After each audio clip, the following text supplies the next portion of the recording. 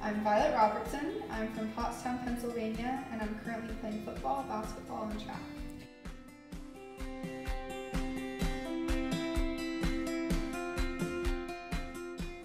It kind of started off as I just knew I wasn't going to play soccer this year, and I wanted to try something new, hopefully. And my mom kind of suggested as a joke, like, oh, you should just go kick for football.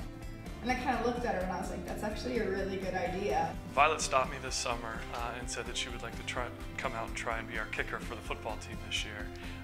And I said, of course, and she got somebody to work with this summer, and she worked on her skills, and she's been doing great ever since. I think it's really interesting. Like, I was really surprised when people told me that she was on the team. I've seen it before, it happened before, but it's never really really happened and witnessed it to me on the team before. I walked into preseason. The first practice I was coming back in my pads, and so we're walking back and the other people are arriving, and I had a bunch of people like look at me like, oh my god, this is so cool. It makes me so happy that I've gotten all this positive feedback, because I really wasn't sure how it was going to go. Believe it or not, Violet is the third girl that I've coached in my career. So I've done this before, so for me it was old hat. And Violet is, very self-aware and does a great job. So she was really self-sufficient and kind of just took care of herself, and it was and has been a very smooth transition. Being surrounded by a different environment with Violet is probably something that she had to adjust to early in the season, at least something that I saw. Coming from a soccer team where it's all girls and coming to a football team where it's a physical sport, it's definitely a different transition that Violet definitely had to go through. It is certainly an experience, but I couldn't have asked for it to go any better or smoother than it has.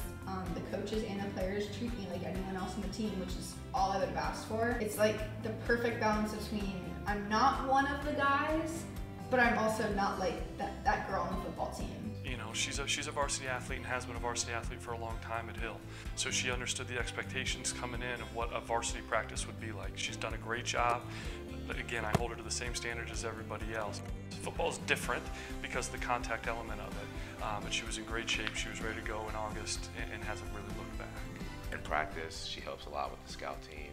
She's always the first one to jump up, doing kicker. In the beginning of the practice, we're doing extra points, things like that. As a supporter, she's our #1 fan on and off the field. And as a teammate, I think she's good because she brings the energy, like on the sideline that we need. She's supporting the team. Like when she's on the sideline, she supports everybody that's playing on the field. I think having her on the team kind of grows us closer because we don't really view each other's values and things like that differently, because obviously she has different values than us on the team. So having her on the team definitely doesn't. It kind of blinds us from viewing other people from based off what they believe and things like that. I think that Violet has definitely set the groundwork for anybody to come out and play football. I think that's something that's really important to mention, that Hill football can be for the premier athlete, and it can be for the young man or woman who just likes high school sports. So there's a place for everybody on our team.